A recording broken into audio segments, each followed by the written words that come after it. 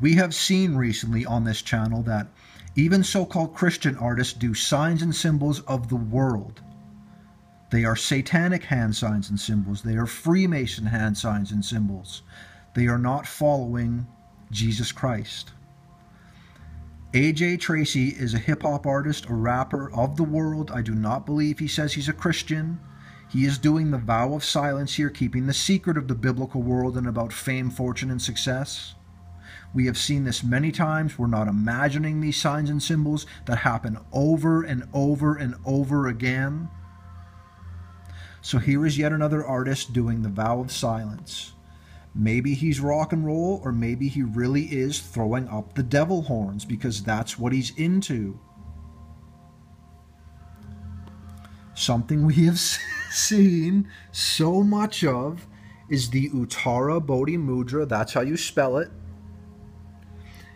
It is a gesture of enlightenment that of the world, actors, musicians, and a lot of hip-hop artists do this sign. A gesture of enlightenment, we know that it is the false enlightenment from Satan. So I said, even Christian artists, we've covered a lot of them lately. People that say they're Christian artists but do these signs and symbols, and some of them have said, I'm just trying to look cool or something, trying to deflect, trying to, like, if the whole industry's doing this and they're doing it too, they're part of that industry, but they go, but I'm a Christian though. Right? People can say anything. People can lie. So, a Christian artist named Marcus Rogers, many of you will know him. He's a singer. He used to have a name called like Mark J that he did music under. I don't know too much about him, but here, it looks like he's doing the Yoni Mudra, similar to the Uttara Bodhi Mudra, but it's held down. See, he's holding it up, Uttara Bodhi Mudra, gesture of enlightenment. The Yoni Mudra is similar. Here are other people doing it. Here's other people. See, it looks like this. They're holding their hands this way. We're not imagining this. See, is this another Christian there who's doing that sign and symbol?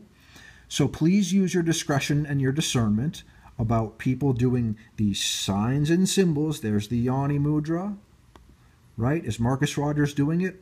I'm not 100% sure, but I don't trust him. He seems like he's of the world, doing these signs and symbols. Uttara Bodhi Mudra, gesture of enlightenment, hey? All this is just some huge coincidence. The world's not biblical or anything. People don't lie ever, right? God bless you, everyone.